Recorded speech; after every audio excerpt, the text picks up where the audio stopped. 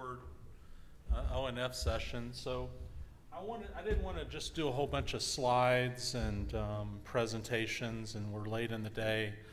But what I really wanted to focus some energies on is our ability to take some of the existing specs that ourselves and other companies have submitted and has been approved and accepted through the OCP board, to really kind of make it more into a project-oriented endeavor going forward. So we have all these great specs. AT&T has done a great job on doing specs for universal CPE, GPON. Radisys has done a really good job on providing specs for Open Rack 19 carrier grade. We've done the OCP sled, and there's a tremendous amount of ecosystem players that are supplying not just specs, but support, free hardware, free software into the industry. And what I wanted to talk about during this session is kind of some next steps. What are some things that we can do with the operators to gain more influence using OCP as a common open architecture for certain products? Open Rack Carrier Grade 19 is one, but things like universal CPE that is not just for AT&T but for other resources as well to actually deploy.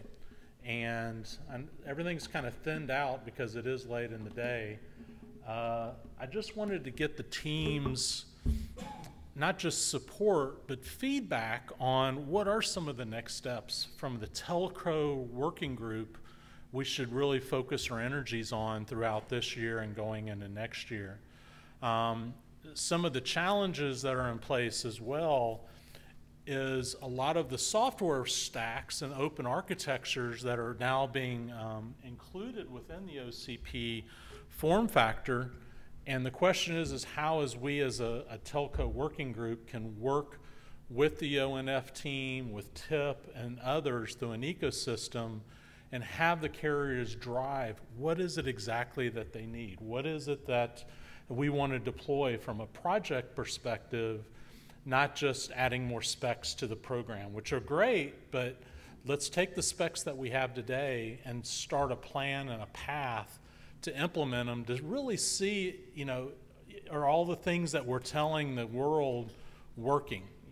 Are all the key items that make this open frame rack system much better than this open rack system or this rack and stack environment and so forth?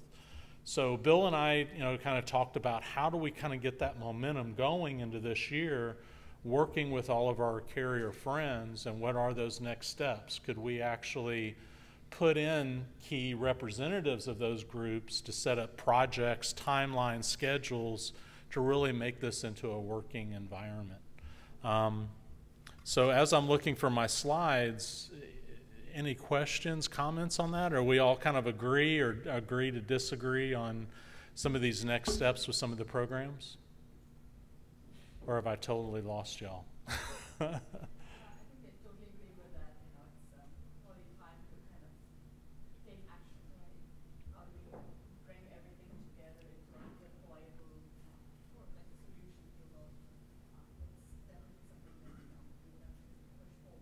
Awesome.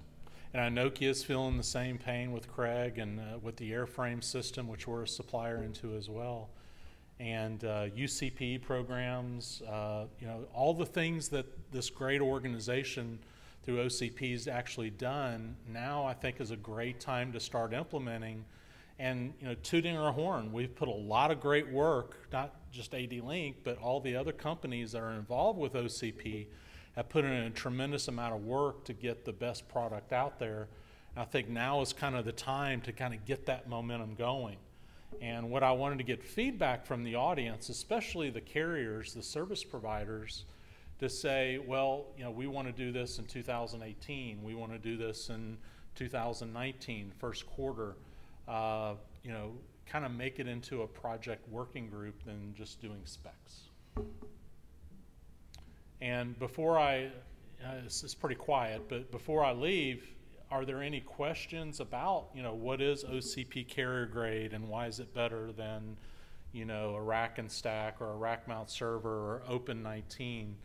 I can throw up some slides to show that, but what's some of the feedback with the audience?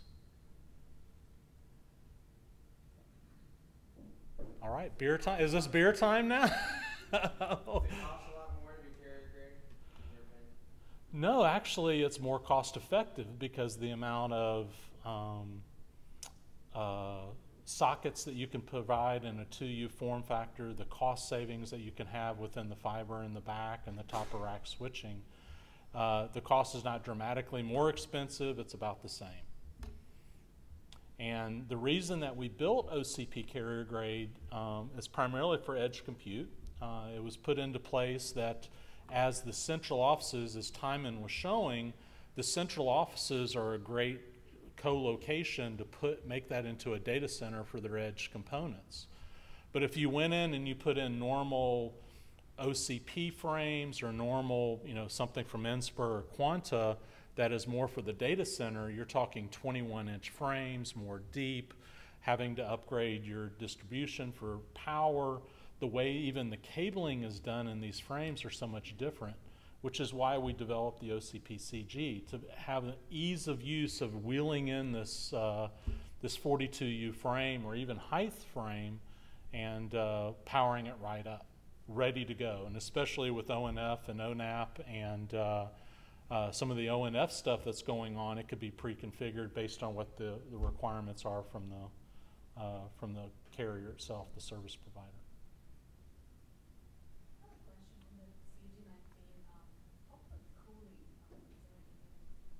Yeah, actually I have some slides. We can talk offline if you want, but cooling is critical to that, especially with the power distribution. And the way that the specs have been written, we have the ability to support up to 4 NVIDIA V100 PCI cards, which are super hot, super high power, 250 watts to 300 watts per PCI.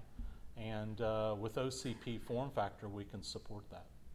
And the draw of the fans, the 2 specs that we've submitted is a push-pull type airflow or just a push, depending on what's actually put into that pod or that sled itself.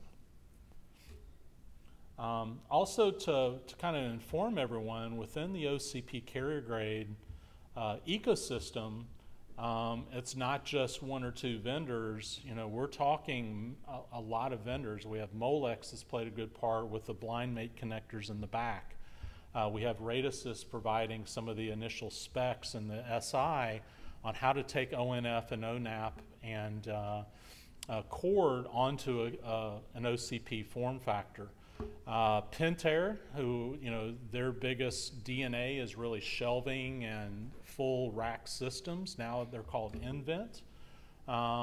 Their key focus going forward is supplying different components. They have DSP sleds, they have CPU sleds, storage sleds, both Skylake and Broadwell perspective. ADLink, we have NVIDIA GPU sleds, we have CPU sleds.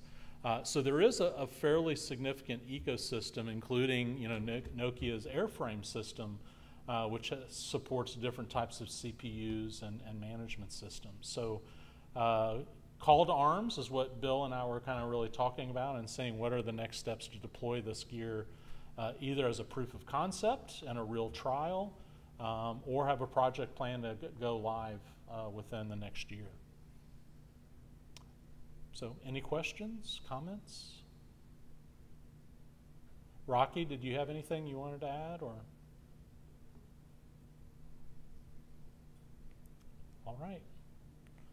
I think before we end up, I think there's a 5 o'clock, I guess, not an open bar, it's pay for your own beer and liquor across the street, is that correct? The OCP group? So, well, thank you guys, and we'll see you for a few beers.